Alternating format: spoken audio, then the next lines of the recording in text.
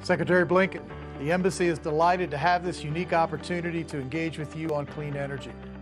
Kenya is not only a leader in the region, but also poised to become a global leader for clean energy and climate action. Currently, 90% of Kenya's power is generated from renewable sources, with 40% generated from geothermal, 45% from hydropower, and the remainder from wind and solar. Our assistance facilitated over 3 million off-grid and on-grid connections for homes and businesses across the country, bringing electricity to over 10 million Kenyans for the first time. This virtual tour will provide you with a glimpse of the nearly $600 million in U.S. financing across geothermal, wind, and solar renewable energy investments. I'm Vibhuti Jain, Regional Managing Director for Africa at the U.S. International Development Finance Corporation, or DFC. I'm pleased to introduce you to Kapeto Wind Farm, a transaction that will begin operations this spring.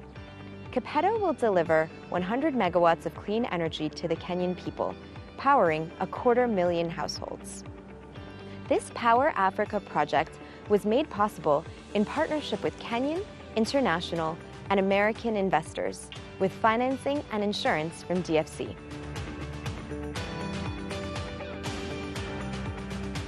I'm Lisa Walker, Energy Office Director for Power Africa, a U.S. government-led initiative to connect 60 million new homes and businesses across sub-Saharan Africa to clean, reliable energy, leveraging the expertise and the resources of 170 public and private sector partners. In Kenya as elsewhere, it's the missions that drive results. I'm pleased to introduce you to PowerHive, a U.S.-owned innovator in the Kenyan mini-grid space and one of our partners.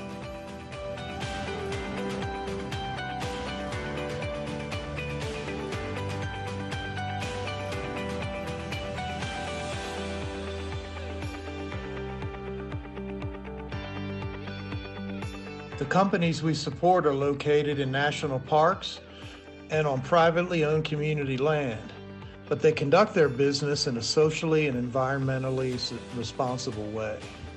They built tunnels for wildlife to pass through their site. They are partnering with the local community who benefit from the revenue. And with the access to electricity, women no longer need to cut down trees for firewood. While Kenya has aggressively connected households and businesses in the national grid, increasing access from 23% to 75% of the population over the last 8 years, currently 40% of rural areas are still not covered by the grid. That's primarily because it is too expensive to extend the grid to those remote areas in the near term. The U.S. government has a unique opportunity to affirm our global leadership and commitment to major climate action.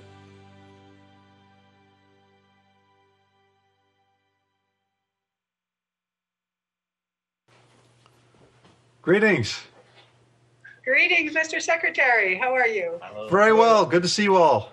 Yes. How are you? All right. Thanks so much for doing this. Really appreciate it. Pleasure. Thank you.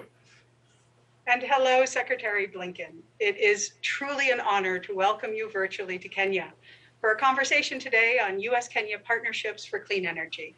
My name is Emily Furtick, and I'm the Information Officer here at the U.S. Embassy in Nairobi. And with me today, as you have just met, are leaders from the two companies that you have heard about in the introductory video. To my immediate left is Dr. Kenneth Namunje, Chairman of the Board of Kapeto Energy. Dr. Namunje has been instrumental in the development of the Kapeto Wind Farm project. He has worked with local and national stakeholders to ensure that it becomes a reality. And to my far left, Mr. Chris Horner, President and CEO of PowerHive. And Mr. Horner, who hails from California, has been an entrepreneur and pioneer of consumer renewable energy products for well over a decade in East Africa. Mr. Secretary, allow me to turn it over to you to start our conversation with a few opening remarks. Well, Emily, thank you very much, and thank you for bringing us all together. And Dr. Namunje, Mr. Horner, really appreciate you joining me for this conversation. And to everyone at your companies as well who've helped to make this possible, thank you, thank you, thank you. I'm really eager to ask some questions about your work and Kenya's clean energy sector, because I think a lot can be learned from the progress your companies and the country have made toward providing sustainable energy to the Kenyan people. There are lessons there that go well beyond Kenya. I'm pleased and proud that we've been a strong supporter of this effort. We invested in your companies. That includes financial support, like the $230 million in loans that the Development Finance Corporation provided to Kipeto and Wind Farm, but also technical support, like the kind Power Africa gives to Power Hive to help build the 23 mini-grids. These and other American investments in Kenyan hydropower, solar, wind projects have helped Kenya reach a point where, this is remarkable, more than 90% of its electricity now comes from renewable energy sources. And the country's on track to provide universal energy access by 2022. That's obviously very good for the Kenyan people. It's good for the Kenyan economy. It's also good for the planet. And so I think there's something very powerful going on.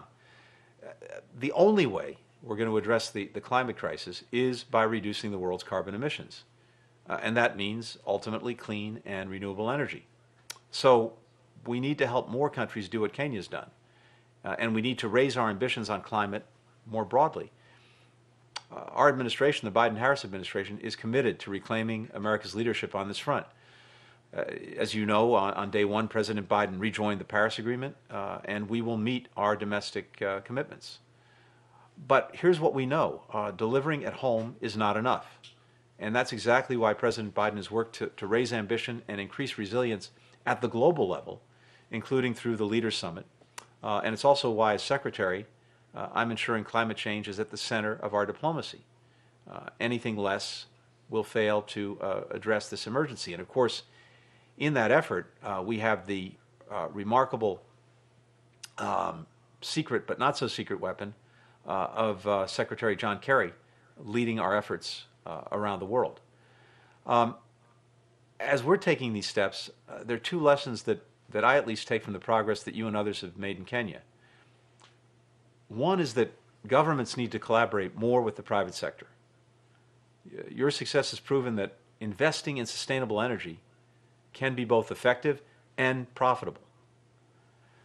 The second lesson I take from this is how important it is to meet a range of needs at different scales. On the one hand, we need massive projects like Kipeto, which will provide energy to 250,000 households on the grid. We also need smaller scale projects like Power Hive, which will reach low-income communities that have never had electricity before. We can meet our sustainability goals without writing off communities that are harder to reach. And that way, they can access the opportunities enabled by energy access as well. So this gets me, it's a long way of getting to what I really want to come to, which are some questions, because we want to learn from your experience and your insights. So a couple of questions, if it's all right, to both of you. And the first is, tell us about the impact that loans and capital investments have on starting up these ventures. What role do they play, and in your experience at least, how critical are they to being able to move forward? Dr. Munje, maybe we start with you. Thank you. Thank you, Secretary Blinken. I would say that with the support of the DFC granting us a $233 million, enabled the project to reach financial close. And I would also say that through Power Africa, the U.S. government helped us to develop our biodiversity action plan, which really focuses on minimizing the possible human-wildlife contact around the Kipeto site. And I would also say that the private sector has done its part as well, because our international equity shareholder in Kipeto Colactis has more than half of its investment base comprising of American investors, including a significant contribution from the pension fund of American civil servants. I would also say, like, for instance, GE has supplied our highly efficient wind turbine, which is a 1.7 megawatt turbine. And so in short, I would say that the U.S. government has assisted in financing and has supported us to meet our compliance to the highest international environmental and social standards. which underpins also the technology capacity that the project is built on. Yeah. Great. And Mr. Horner. Thank you for having me, Mr. Secretary. So PowerHive was started in 2011, and around 2015, we became Kenya's first privately licensed utility, offering clean, renewable energy sources to now over close to 6,000 households. And early in our development, we received about $500,000 from the U.S. government, which helped us to spur economic development and create jobs and create businesses that would not only put money into the pockets of our customers, but also allowed us to innovate in new businesses that would also sort of surround the mini grids that we developed. So today, with that investment, we've been able to start a chicken business, which is putting a lot of money into the pockets of our customers. We're now one of the leading chicken producers in Kenya. And from that, we've also now created a whole electric mobility platform, also based on U.S. R&D and things that we've done there. So we're pretty excited about these early developments that the U.S. government helped in terms of that early investment to try innovative new things that has led to some pretty remarkable progress. Well, it's really good to hear that from both of you and looking at different angles of this, because I think that what we can do in government is help to be a catalyst for the work of the private sector. Our greatest strength in the United States is the private sector, but the government, I think, has a vital role to play in, as I said, being a catalyst and being a partner. And the strength of these public-private partnerships in various ways, whether it's through something as large as the DFC, or whether it's through smaller loans or guarantees or insurance, seems to be potentially the real difference maker in our ability to get things done. So I'm really glad to hear that. Another question is this. Meetings like President Biden's Leaders Summit on climate, I think, are also important ways to learn from each other, to compare experience, to compare best practices, to hear what's worked, what hasn't worked. And so what I'm curious about is whether, in your experience, you have business ideas or innovations around green energy that we should be exploring in the United States, or for that matter, sharing elsewhere. Dr. Munje, your ideas, please. Thank you, Secretary Blinken. So I would say that Kenya is a model for clean energy generation in Africa, with about 90% of our power coming from non-fossil fuel sources. But the next challenge for Kenya and the US is the impact of the variability of clean energy resource in the grid through investment in battery storage. And we know that the US is a global leader in battery storage technology.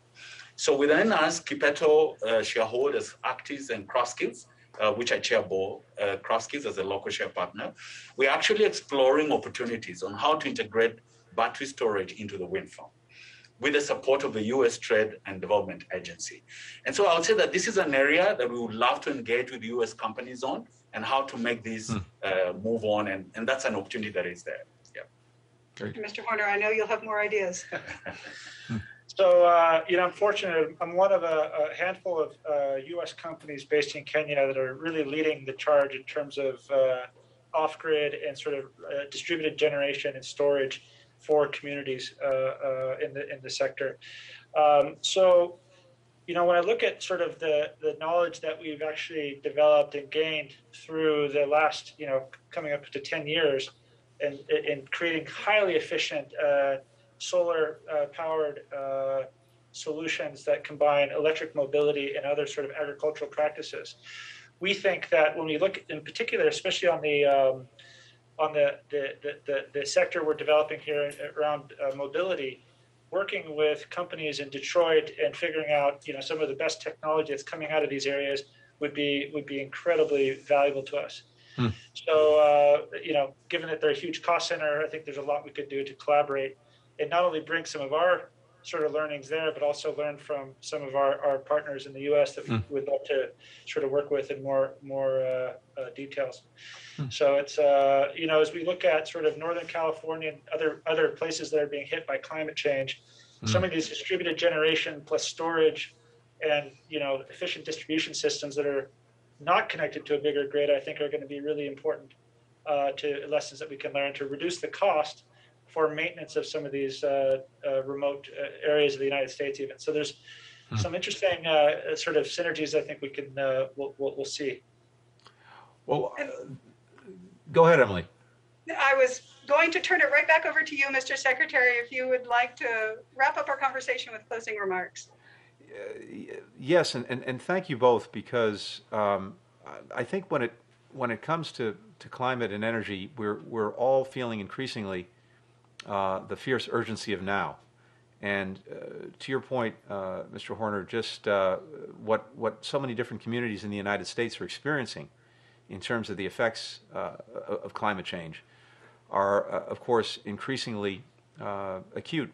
And that just emphasizes the need to act, but to act in a smart, informed way, based on experience, based on sharing ideas, best practices, knowledge, and so much of that is actually being accumulated by companies like yours, and endeavors that you're engaged in different ways. And so, finding ways to make sure we're having the sharing of ideas, of information, that we're bringing people together in government, across governments, in the private sector, NGOs, all of that is very much, I think, part of the solution. And what I've seen in looking at what you've been doing, watching the video, hearing both of you, it strikes me that Power Hive and Geppetto are really excellent examples of how the United States is promoting partnerships with U.S. firms, and in this case, advancing Kenya's leadership, not just in Africa, but really beyond, for sustainable, renewable energy. And that's going to be a powerful example and powerful lesson, I think, for the entire world, because we're seeing that Kenya is not only a leader in the region, but is poised to become a global leader for clean energy and climate action. So I've got to just tell you, we're very pleased to be working with partners in Kenya to affirm global leadership and commitment to major climate action. So for today, just thank you for coming and sharing your thoughts. But for every day, thank you for what you're doing, because you're making climate action real. You're making access to energy real, including for underserved communities. And I think that's going to have a powerful, positive impact going forward. So it's a pleasure to get to spend at least a few minutes with both of you, and I look forward to hearing more in the days and weeks ahead. Mr. Secretary and Dr. Namunje and Mr. Horner, thank you all for your time, and thank you for a truly thoughtful conversation today on the opportunities for expanding clean energy in Kenya. Thank you all, and have a good day.